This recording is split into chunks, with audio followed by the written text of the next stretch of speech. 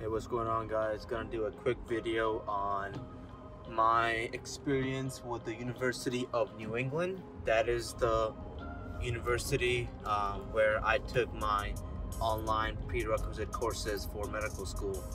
So the courses that I had to take, my prerequisites, besides my undergrad degree, were Biology 1 and 2 and Organic Chemistry 1 and 2, and I also took Biochemistry in UNE online. UNE, University of New England, it is a university in Maine, and they have an online extension component of that school.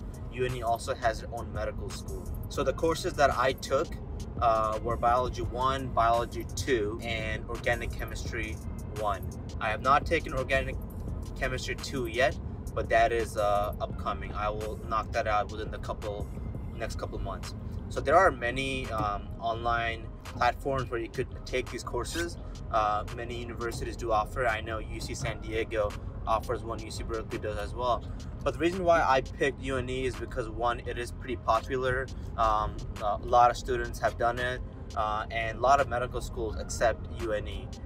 So it is pretty reputable. So I decided to go with that.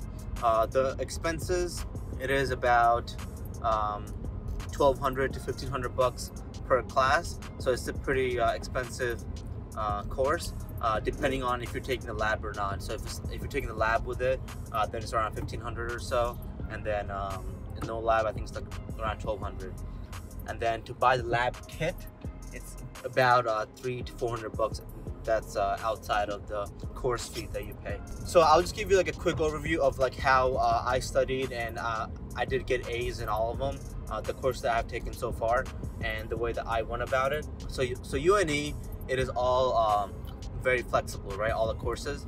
So you could start, I believe all the courses, they start every 2 weeks. So you could start like, whenever, every 2 weeks.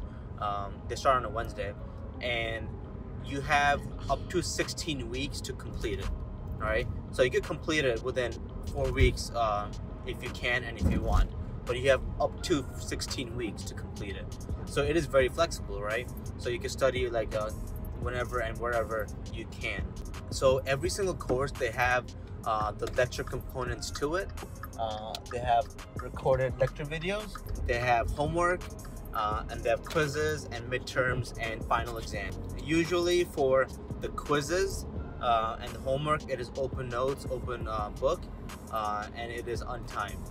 The midterm and final exam, those are timed, and it is closed books and closed notes, except for organic chemistry. It is proctored, so you have to schedule the exam through a online platform called ProctorU, and pretty much it's a real person just kind of watching you through your web camera, making sure that you're not cheating and stuff. And they also have access to your screen, so they know that you're not going to the internet googling stuff. And so I'm gonna go kind of like course by course on like how I went about it, and little tips and tidbits.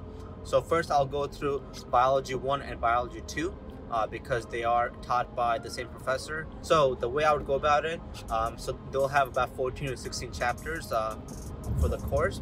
So first thing I would do is watch the lecture videos for that corresponding chapter, and that will take you about an hour to watch all the lecture videos. Following that, I will do the homework problems, and the homework problems, it is online, and it's got a smart book component to it. So what that means is that each homework problem per chapter is going to have about 60 questions. So you look at the question, and if you don't know the answer to it by watching those lecture videos, there's like a thing on the right that says read about this, right? So you click on that, and then by clicking that takes to the e-textbook, to the part that responds to that question. All right, so you're not reading the entire textbook, you're reading the textbook, the part of the textbook that is going to answer that question of that homework problem. So you will do that. So you will do all the questions, and you will read the textbook as needed, right? And then knock all of that out, and then you'll go for the quiz. All right, so the quiz, it is open book, open notes, and it is untimed.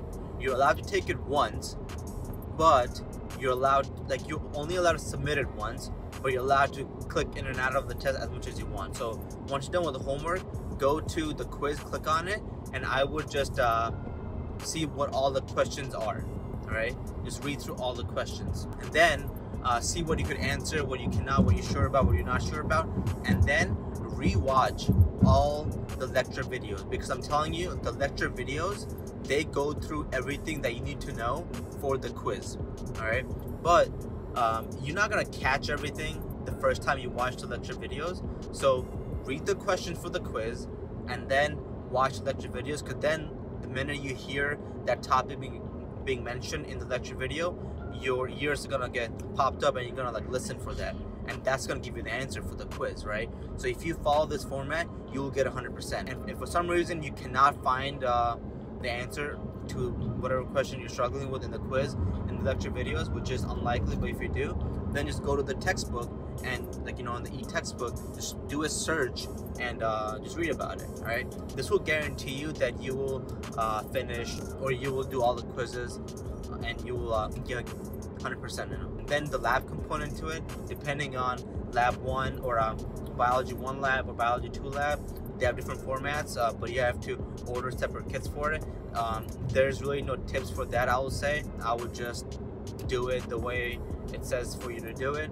It is pretty self-explanatory. I don't think it's too hard. And then for the midterm and the final exam, just they have study guides for them, and it is all broken down by chapter, right? So as you're going through the chapter, I would answer the questions that are in the study guides for that chapter, so that by the end of, you know, half, like the midpoint for the midterm or the final point for the final exam, you have the study guide already all filled out, and all you gotta do is just read through the study guide for a little review. And if I were you, what I did was I would read through the study guides and then re-watch all the lecture videos again. So that's biology 1 and 2.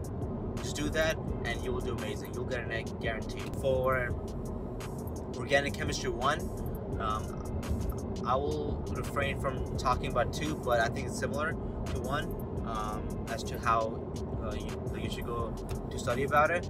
So organic chemistry in UNE, I think it is poorly organized. It is not very well done. The teacher just kind of like reads through the slides, and organic chemistry not something that you can just read. You gotta do and be explained with like physical motion. It's gotta be a dynamic lecture for you to kind of comprehend. At least that's how it is for me. The best thing that I will recommend is you read or you look up Janci Despain. Just Google her name, Janci, Janci, first name Janci Despain, Despain. She offers her own tutoring service for organic chemistry 1 and 2, specifically for UNE. I would not watch any videos on UNE online for the lecture videos for organic chemistry 1, because I don't think it's helpful. Janci has all the corresponding videos for UNE by chapter for organic chemistry 1 and 2. So watch her videos versus the UNE one, watch all of her videos, then do the homework that UNE is asking you to do to like reinforce those ideas, and then do the quizzes. The quizzes in organic chemistry 1, it is all open book, open text, so you could, you know, take your time, get all the help you need to get to do it. And on top of that, the exams, the final exam and the midterm exam, it is also open book, open text. Take it how you will, but organic chemistry is something that you just cannot, like, you know, look up answers. You have to know how to do it. You got to understand the concepts. So yes, it is nice to have open book, open text, but what that means is that you will just have access to all the formulas, all the reactions, but you still want to have enough practice so you know how to do them. Biggest advice I would say for organic chemistry 1 and 2 is look up Janci Despain, Bright Idea Tutoring, and that's going to solve all your problems for organic chemistry. Biochemistry, the only thing I will say is that it is very similar to biology 1. I'll do the same exact strategy for biochemistry that I did for biology 1. I think biochemistry is a bit harder than biology, at least it was for me. It took more time for me to kind of understand it, to study more. So besides just watching the lecture videos and doing the homework problems, I also did a lot of YouTube searches and just kind of watching the videos and the animations on biochemistry on YouTube, because one thing that I think UNE lacks on is dynamic lectures. It is all slideshows, and the professor they just kind of like read through the slideshows. That's, I think, okay as a background, just like a little foundation, and it's okay for you to do a second time review after you have done some problems, done some homework. It is not a good way to learn everything on the first time go. I think lectures should be more dynamic. There should be writing, there should be moving around, there should be animations for you to really comprehend, because I don't know, you just kind of get bored just looking at slides. So that's my advice for you. Let me know if you have any questions. Like, share, subscribe. All right, guys, bye.